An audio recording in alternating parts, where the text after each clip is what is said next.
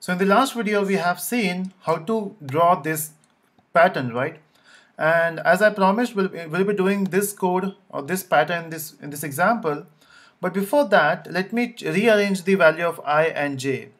The thing is, this type of loop will work, but you know I comes before j, so it sounds much better to have I as the outer loop and j as the inner loop, right? So it's a habit of all the programmers to have I outside and j inside, but that doesn't matter actually.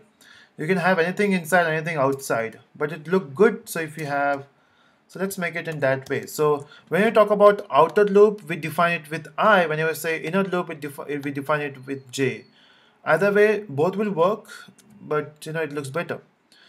Now what we'll do is, again, if you run this, you'll be getting the same output. Now, if you focus on this box, so let's imagine this is 1. I mean, the number for this is 1. This is 2. This is 3. This is 4. And we'll also give number here, so which is 1, 2, and 3, 3 and 4. So imagine the value of I as a row counter. So it is counting the number of rows. And imagine j as the column counter. So this is your column counters.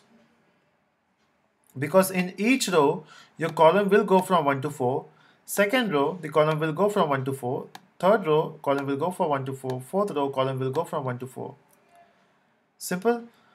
Now, I want to print star whenever you have a value which is, whenever you have a row number which is 1. I want to print star whenever you have a row value which is 4. I want to print star whenever you have a row value, whenever you have a column value as 1. I want to print star whenever you have a column value as 4.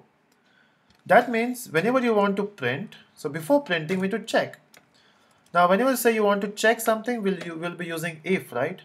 So if my I value is equal to 1, or if my I value is equal to oh, where's the equal to sign? Equal to 4, or my j value is equal to 1, or my j value is equal to 4.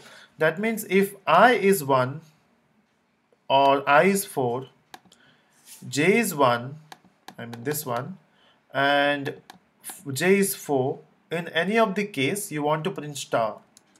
Simple. If you run this, you got approximately something.